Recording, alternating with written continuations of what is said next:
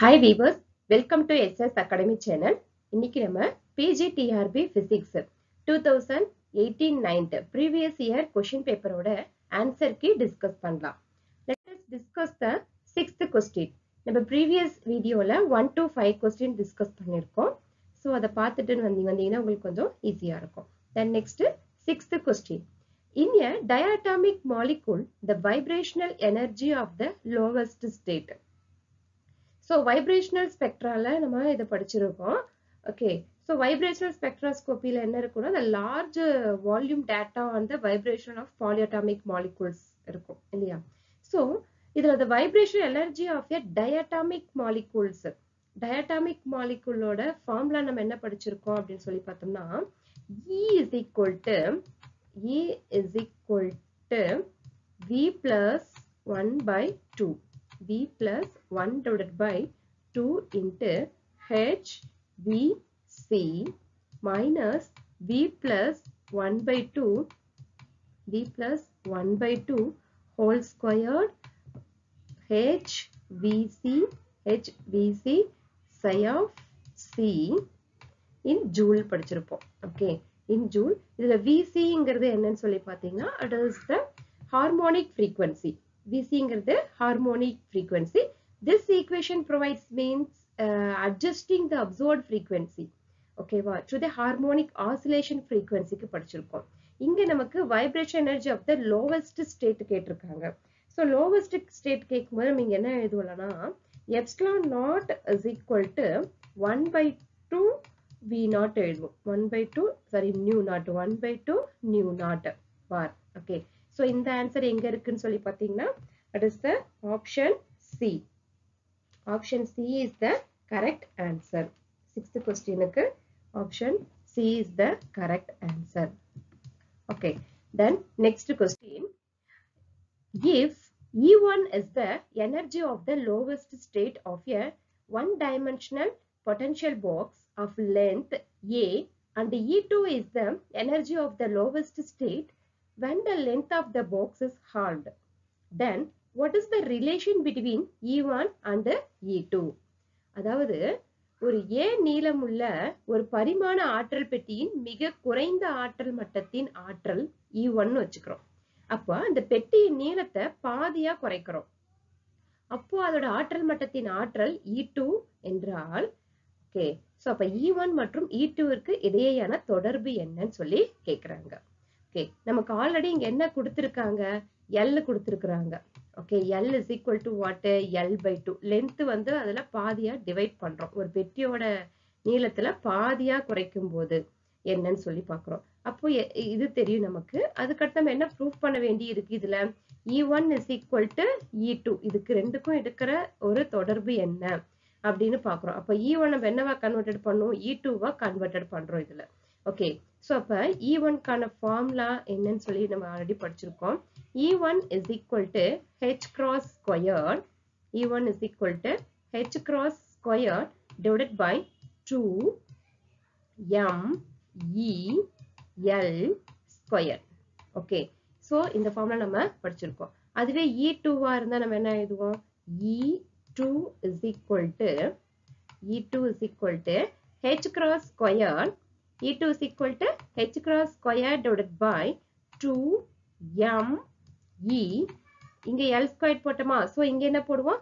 L divided by 2 whole squared. L divided by 2 whole squared. Then E2 நம்ம எப்படி எழுதுறோம்? E2 is equal to H cross squared divided by 2ME into L squared. squared உள்ள எடுத்துட்டு போனா என்னவாயிடும்? L squared divided by 4. Okay, so அப்ப இந்த 4 நம்ம அப்படியே இங்க மேல எடுத்துட்டு போனோம்னா இந்த term என்னவாயிடும்? 4H cross squared divided by 2ME L squared ஆயிடும். ஓகேவா? So therefore we need what? E1 மற்றும் E2 க்கு இடையில தொடர்பு என்னன்னு கேக்குறாங்க. So அப்ப E2 is equal to என்ன எழுதுறேன்? E2 is equal to 4E1. ஏன்னா இந்த H cross squared divided by 2ME L squared அப்படிங்கிறது என்னன்னு சொல்லி பார்த்தோம்னா நம்ம ஆல்ரெடி இங்க என்ன போட்டிருக்கோம்? E1 எழுதியிருக்கோம். So can I substitute E1? So E2 is equal to என்ன எழுதலாம்? 4E1. This is the answer. இந்த answer எங்க இருக்குன்னு சொல்லி பாத்தீங்கன்னா answer option C. Okay, sorry, option D is the correct answer. E2 is equal to 4E1. Okay, wow. So hope you understand. The next question ரொம்ப simple. நீங்க question நல்லா ஒரு time ரெண்டு டைம் படிச்சீங்கனாவே நீங்க answers எழுதிடலாம். The next question, what is the nature of I in the products of inertia associated with corresponding coordinate planes? If I zx is equal to I xy xz is equal to minus sigma I mi zi xi. இந்த question பாத்தீங்கன்னா நீங்க கொஞ்சம் நல்லா read பண்ணீங்கனாவே நீங்க இத வந்துட்டு எழுதிடலாம். Okay, so நம்ம இனர்ஷியாவோட டென்சர்ஸ் படிச்சிருக்கோம். இனர்ஷியாவோட டென்சர்ஸ் நம்ம படிச்சிருக்கோம். இதுல வந்து பாத்தீங்கன்னா இதுல I zx is equal to I xz is equal to minus summation of I mi zi xi. அப்ப இங்க என்ன கொடுத்திருக்கு? z x கொடுத்திருக்கு. சோ அதே தான் இங்க என்ன கொடுத்திருக்காங்க? z x ன்னு கொடுத்திருக்காங்க இல்லையா? சோ சப்போஸ் இங்க zx கொடுத்து இங்க மாத்தி கொடுத்திருந்தோம்னா நம்ம யோசிக்கலாம். சேமா இருக்கறனால இது என்னன்னு எழுதிக்கலாம்? Symmetric tensor. பார்த்தோனே ஆன்சர் புரியுது. இருந்தாலும் உங்களுக்கு நான் சொல்றேன். நம்ம ஆல்ரெடி நம்ம படிச்சிருக்கிறோம் இதுல. இனர்ஷியாவோட டென்சர்ஸ் என்னன்னு சொல்லி பார்த்தோம்னா j bar is equal